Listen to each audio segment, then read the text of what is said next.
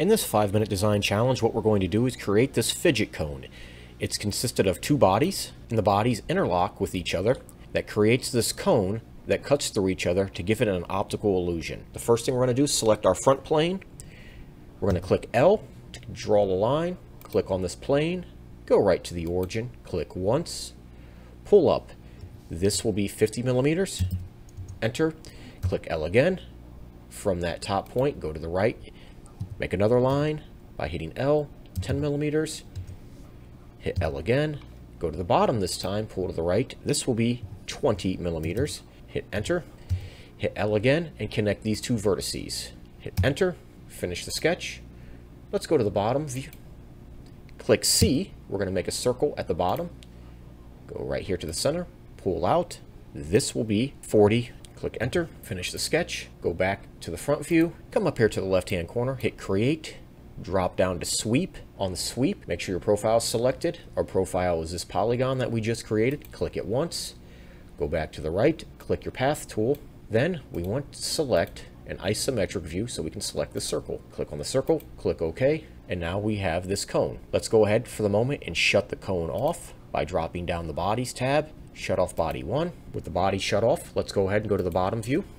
Click C, click right here on this plane, go to the origin, make a circle that is 40 millimeters, enter, click C again, go to the origin. This circle is going to be 35 millimeters, enter.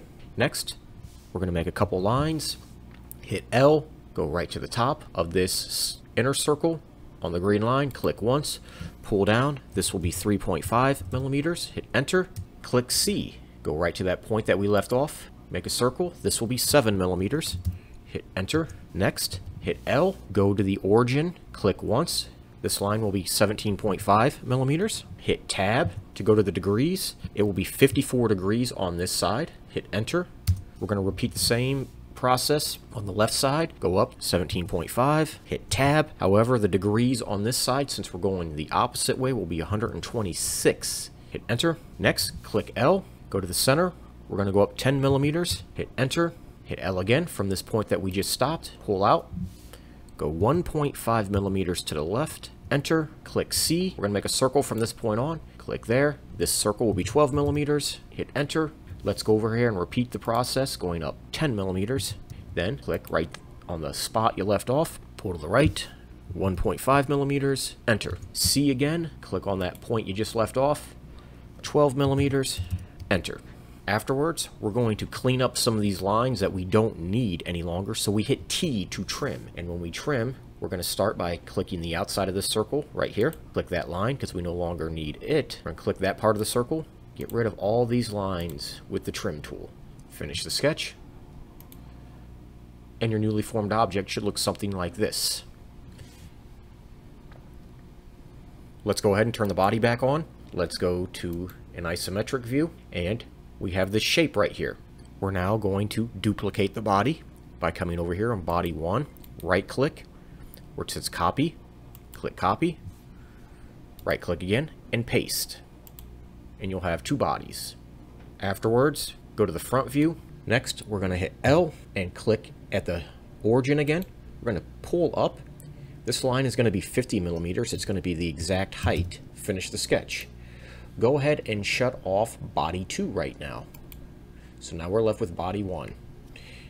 Afterwards, we're going to come up to create, drop it down. Let's make another sweep. We're going to select this key shape as our profile. Our path then will be this vertical line that we just created. Then right here at our twist angle, to make it go all the way around, we're going to twist this 360 degrees.